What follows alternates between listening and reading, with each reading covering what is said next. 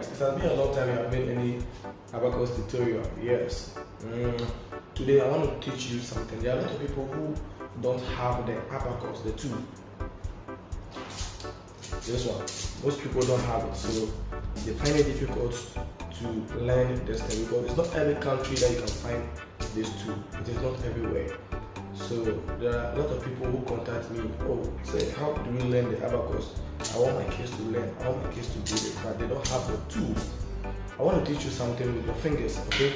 I'm going to teach you the things, something small on the fingers that you can use for the start.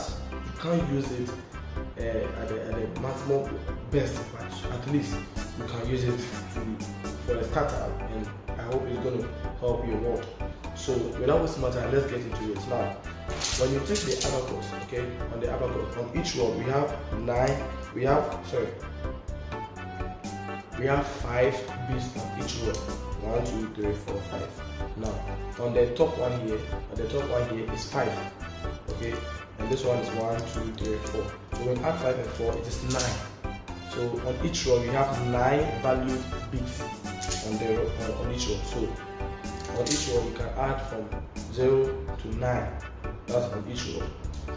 So how do we translate that to our fingers? Okay, to our fingers. Somebody will say, okay, then this I think 1, 2, 3, 4, 5, 6, 7, 8, 9. This is it.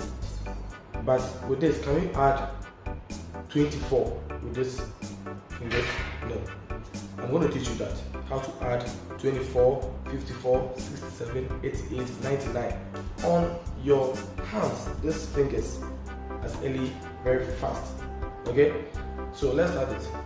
Now, this stamp is 5. Okay? You make this stamp 5.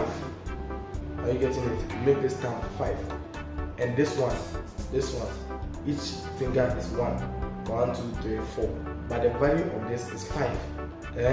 So if you want to add, so it becomes 1, 2, 3, 4, 5. This one is 5, 6, 7, 8, 9. So all these fingers, the value of it is 9. You are seeing 5 fingers here, but the value is 9. Why? This is 5, 6, 7, 8, 9. Are you getting it? So if you want to add 9 minus 6 minus 2, is it 1? Are you getting it? So we can use, so this is our 1st row, then this is our 10th row. Okay, this is our 10th row.